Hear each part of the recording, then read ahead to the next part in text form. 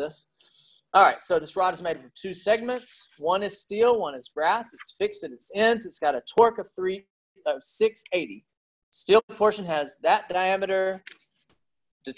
Okay, so that's kind of interesting. Determine the required diameter of the brass portion. So AB is steel. BC is brass. Determine the required diameter of the brass portion so that the reactions at the walls will be the same. Okay, so it's not exactly like the problem, the scenario I was putting up a second ago. This one goes ahead and tells me if I've got this 680 and I want the reactions of A and B or A and C to be the same, then the torque at A, this would be what? 340 and 340.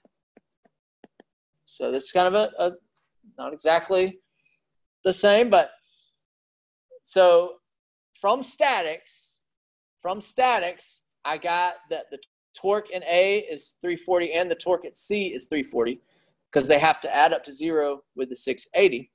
But in order to find the diameter, let's think about angle of twist. Let's think about our compatibility equation, right? Compatibility equation. So the angle of twist of section CB plus the angle of twist of section BA is going to need to add up to 0, right? It's going to need to add up to 0. The TL over GJ of that section, the TL over GJ of that section is going to add up to 0. What is the torque inside this brass section? I can tell it's going to be 340, but positive or negative? Positive or negative? What is the torque inside that brass section right here? Positive or negative 340? Negative 340, yes. Negative 340 Newton meters. The length to that section, 1.6 meters. There we've got meters again. Let me think about that, consider that. The G, 39,000 MPa. And then here, pi by 2, here is my unknown R. There is my unknown R.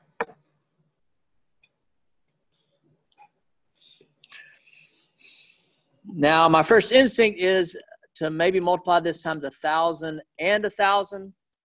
But I think I'm going to do the exact same thing to the next section.